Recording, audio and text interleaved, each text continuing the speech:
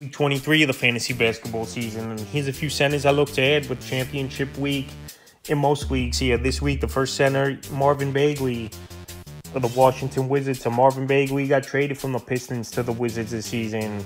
And this Wizard team, they're just playing young guys and seeing what they got for the future. And Bagley, we know injuries have been a problem throughout his career, but when he plays, he's been putting up decent stats on the year. 11.8 points a game, 6.3 rebounds, 1.1 assists, 58% from the field. But the last couple weeks since he returned, 14.2 points a game, 7.4 rebounds, 1 block, and 69% from the field. So he's the old school type of center is Marvin Bagley, where it's just going to be rebounding 10, 12 points per game, a block and a half a game, and a good field goal percentage. And obviously there's nothing wrong with that.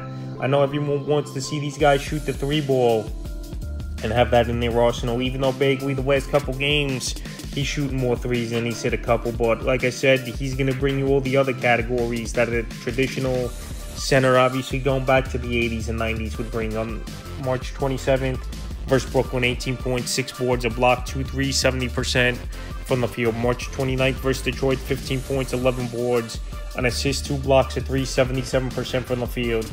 And March 31st versus Miami, 12 points, 10 boards, 2 steals, 55% from the field. So right now, Bagley, he's playing good basketball. He's getting good playing time, and he's available right now.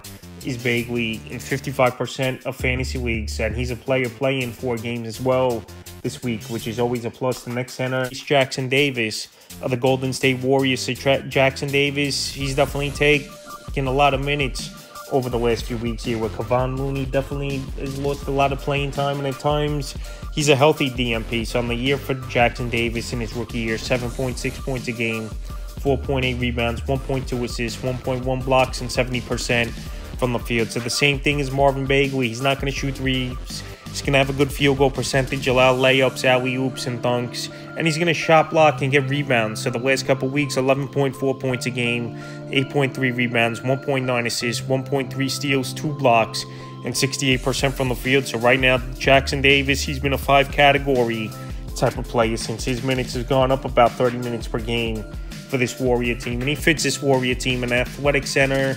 Guy can make plays underneath the hoop, block shots, like I said, and a good rebounder. March 27th at Orlando, 8 points, 14 boards, 3 assists, a steal, a block, 50% from the field. March 29th at the Hornets, 18 points, 8 boards, an assist, 2 steals, 3 blocks, 69% from the field. And March 31st at the Spurs, 7 points, 7 boards, 3 assists, 2 steals, a block, 60% from the field. So this Warrior team, ever since Jackson Davis has been inserted into more playing time, has gone up for Jackson Davis. This Warrior team, they've been playing good basketball over the last month and a half, 2 months of the season, and he's giving them that energy boost. And he can help fantasy owners as well, like I said, in 4 or 5 categories.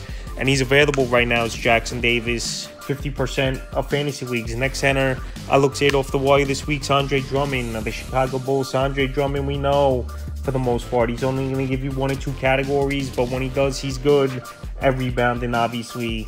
On the year, 8.3 points a game, 8.8 rebounds, and 55% from the field. But the last couple weeks, 8.7 points a game, 9.7 rebounds, and 51% from the field. So if you need rebounding, pretty much that's the category Andre Drummond is going to give fantasy owners. We know he's not going to play major minutes when Nikola Vucevic there. He's only playing 15, 20 minutes per game.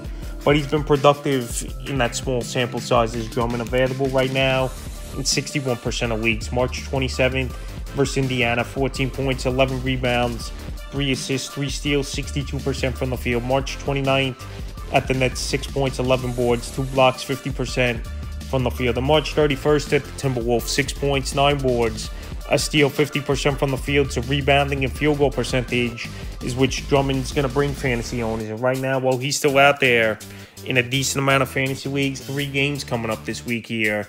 He's a center I looked at this week off the wire. The next center, Nick Richards of the Charlotte Hornets. So Nick Richards, he's been on this list pretty much almost every week in fantasy basketball. We know Mark Williams, he went out early in the season with a back injury, and he hasn't returned. So Nick Richards, he's gone out there, and he's more of a traditional center as well, rebounding, field goal, and shot blocking. He's going to bring on the year 9.8 points a game, 8.2 rebounds, 1.2 blocks, and 68% from the field. But the last few weeks, 9.7 points a game, 7.5 rebounds, and 70% from the field. So I know his field goal has been solid. The points per game had dropped a little bit. But like I said, Nick Richards is getting good minutes, 25, 30 minutes per game. This Hornet team going nowhere. And they're going to play the young guys the rest of the way. So March 27th versus Cleveland, 11 points. 10 boards, 100% from the field. March 29th versus the Warriors, 12 points. 8 boards, 85% from the field. And March 31st versus the Clippers, 8 points, 2 boards. A steal, a block, 66% from the field. Well, Richards, he's getting good playing time, obviously. And Mark Williams is out for the season. And he's putting up solid stat lines, and he can help in 3 or 4 categories. He's a solid ad this week. Available in 50% of fantasy leagues. In the 5th and final center, I looked at off the wire this week here. His teammate Davis Bertans of the Charlotte Hornets. So Bertans, they got in a trade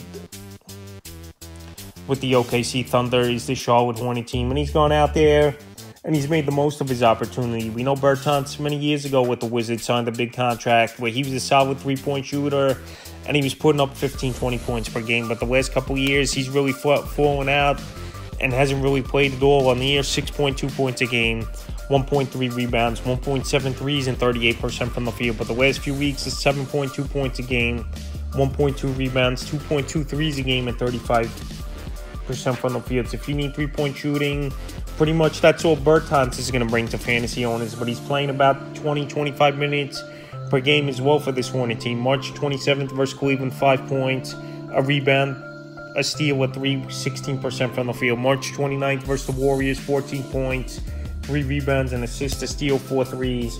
And March 31st in that one versus the Clippers, 15 points, 2 rebounds, and assists, 5 threes, 55% from the field. So Bertans this week, he's got 4 games under his belt. And if you need 3-point shooting and someone who's at least going out there and getting some decent playing time in a center position that doesn't have many great pickups this week, I think Bertans could be a sneaky ad. And he's available right now, 96% of fantasy leagues. That's a few centers I looked at off the wire in the championship round for most fantasy leagues in week 23 of the fantasy basketball season.